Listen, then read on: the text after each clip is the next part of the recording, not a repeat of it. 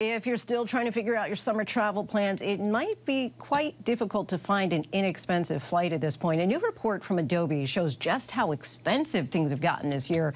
Let's take a look by the numbers. 47%. That's the staggering price increase on domestic flights since January alone. Consumers spent $8.3 billion on air travel in May. That's up 6.2% from April.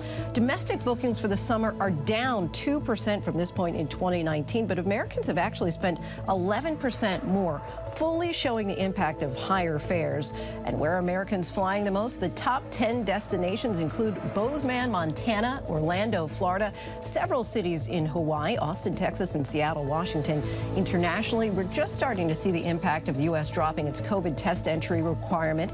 United has seen a 7% bump in searches for international travel in just the first 3 days after the restriction was lifted. The U.S. Travel Association president estimates an additional 5.4 million visitors may come to the U.S. as a result, and there could be roughly $9 billion more of travel spending through the end of this year. According to the website Hopper, you may save as much as $100 on your flight if you want to travel in late August.